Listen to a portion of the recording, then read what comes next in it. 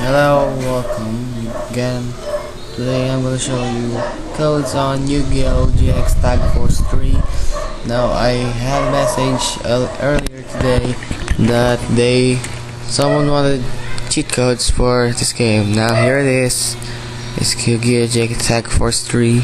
Remove ban list, the cards who are already banned, ban list, then all cards of types, any type, all bookstore packs, 1 million dual points and recipes of cards, but this will only work story mode, not in multiplayer mode or any mode that you think that it might work.